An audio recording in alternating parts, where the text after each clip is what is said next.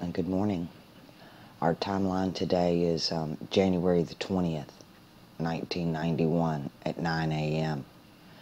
And we're coming from Little Rock, Arkansas in the United States. And right off the bat, we have a lot going on just right here. Mercury and Uranus look like they're conjunct in Sagittarius, in the crown of the Sagittarian, which is humanitarian. And you're talking about communication, technology, industrial revolution, just big dynamic change on a physical level here, material world where Uranus is concerned. Saturn, Sun almost conjunct. It looks like, I'm going to check because it looks like Saturn might still be in Sagittarius, and the Sun in Capricorn.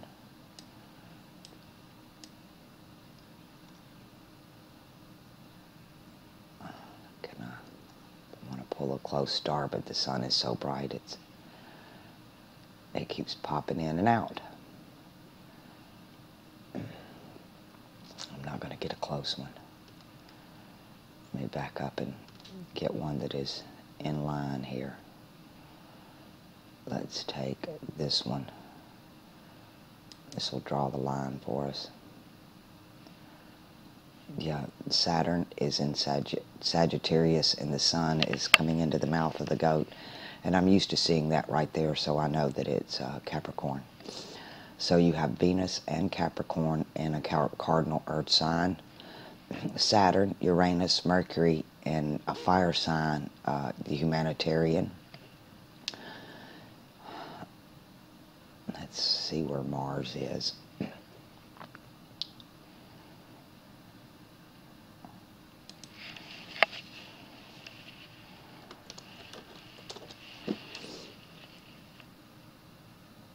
Okay, got Mars in Taurus, which is a fixed earth sign.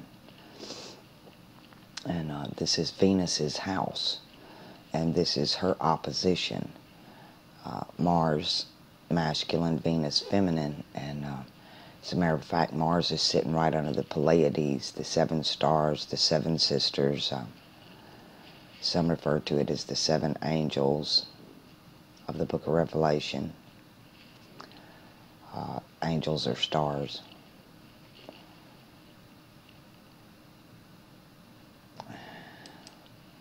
Okay, we got Uranus. We need Jupiter.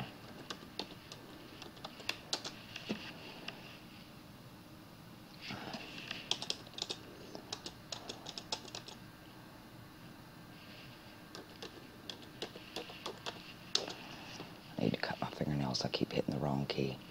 Jupiter in Cancer, all by its lonesome. This chart's pretty well going to be, looks like it's going to be spread out. And Jupiter is going to be opposite Saturn, opposite the Sun, sitting there in Capricorn, Sagittarius. So you have a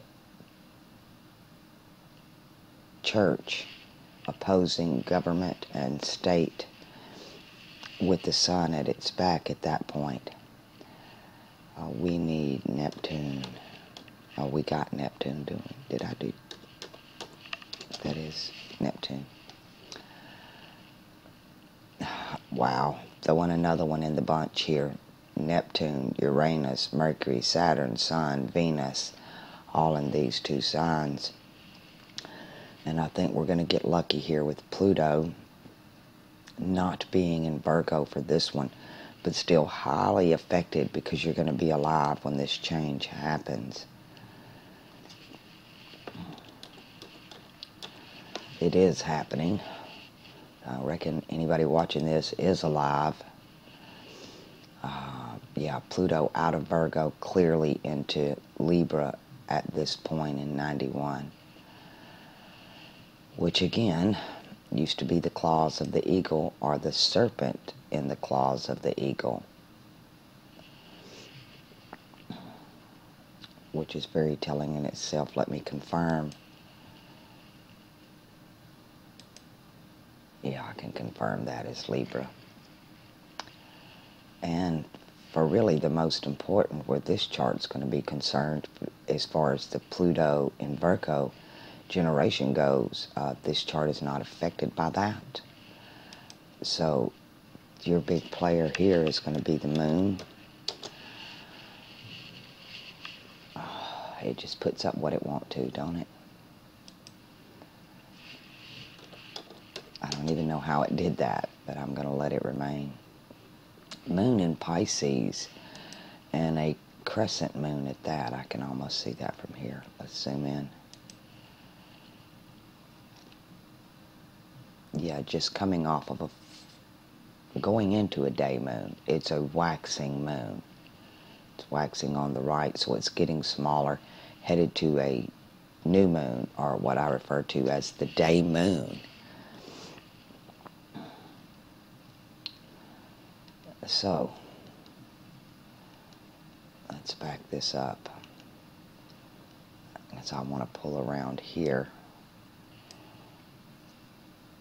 Oh, I hate all that. I don't even know how I did that. I really don't. My fingernail hit something on the keyboard. Let's see if I can get rid of any of this information.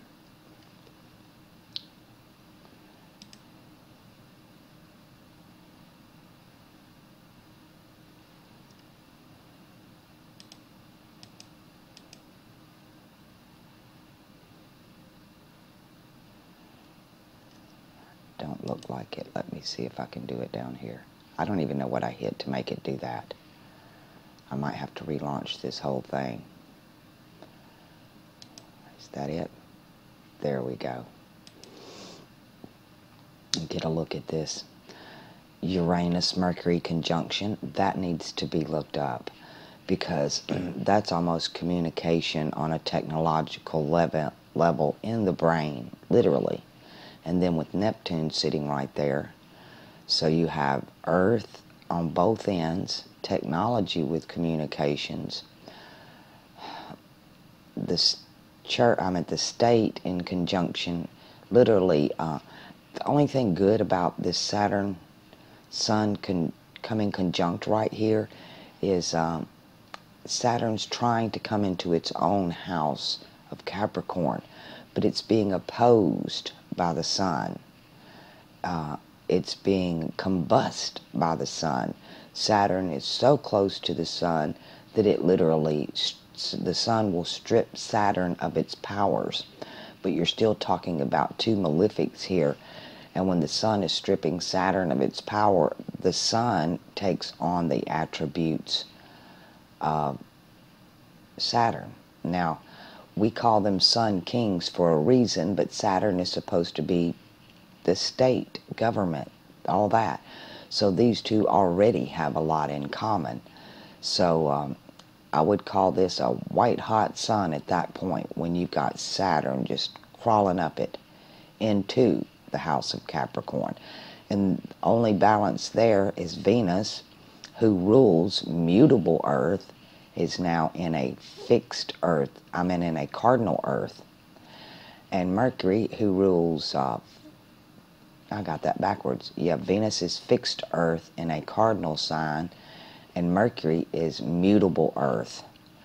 And man is made out of earth dirt, so that's the changing man. And right here I'm seeing the man changing by technology in the sign of, in the forehead of the humanitarian, almost wearing it like a crown. So that in itself is a little unusual. And then our third, who is our third? Oh, Saturn. So you have all three Earth sign planets right here in front of you: Venus, Saturn, and Mercury, in play right here, right before you were born. I actually remember this week of January the 20th, 1991. It was a very time-changing for me. My birthday falls in that week, and I happen to remember it very well. And everything changed for me that year, especially the next month in February, which Saturn and the Sun would have been full blown in Capricorn, and everything did change. You're looking at a date right here this week, January the 20th, 1991, where we had a Gulf War going on. If you remember correctly, it was George Bush Sr. walked into Iraq the first time, and they all laid down their guns and surrendered in the desert. There was no war because the Iraqis literally wanted out. They surrendered. And I remember that very clearly. I don't remember if that one was Desert Storm or something like that. But I do remember that. This whole year was very time-changing for me, and now that I'm looking at this chart, it makes sense. I've never actually gone back and looked at this chart. So now I totally get it, especially with Cancer opposing, Jupiter in Cancer opposing this dynamic right here, which is completely opposite on the board. And then Pluto over here in the scales. If we look at it as just Libra, right? The balance, the scales. I don't know so much about justice because it's my understanding that these scales had to do with money, right? When you went into the marketplace, and Julius Caesar put this here, and when you went into the marketplace, it was about the scales of the economy and trade, not justice. And so this whole sign, since it's been put here with Scorpio, has been very warped, and it's telling of what it actually means. And the only key to something's not right here is that this is not a straight line. And you can see the serpent that belonged in the claws of the eagle, and this is the northern claw and the southern claw of the eagle.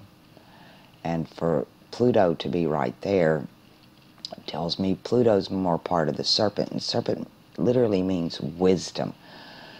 But this whole sign right here was originally, you will find it right now on the flag of Mexico. You will see the eagle with the serpent in its claws. So this is a very telling too, where your subconscious is concerned. And then again, you have your subconscious in Libra and your moon in Pisces, and they are directly opposite each other. So I'm looking at a grand cross here. There's no doubt in my mind. Saturn, Sun opposite Jupiter, Pluto opposite the moon in Pisces. And the moon kind of likes being in Pisces. It really does. And crawling into a day moon in this week of your birth. But this right here tells me not only is there opposition between church and state opposing each other, and the sun kicking in energy for the state, but you also have a direct opposition in your subconscious and in your conscious mind. That what's going on behind the scenes here, and talking about shadow work that needs to be done, this has to be done. And this is actually a big downfall. The Virgo generation with Pluto and Virgo are going to be game changers, but you're going to have to battle for it. Your wisdom is truly in the subconscious, but your conscious mind of the moon don't want to play ball. It's opposing completely. It's almost like, with this Grand Cross, it's almost like you are divided. And even here, when you see Mercury and Uranus in the mind of the Sagittarian, the mind of the humanitarian, the communication, it looks good on the outside, Mercury in the humanitarian, but it can be bad on the inside. I can almost see, wow, I don't even want to use that word, but technology influencing you in a way that it it will prevent you from doing your shadow work that needs to be done by 2020.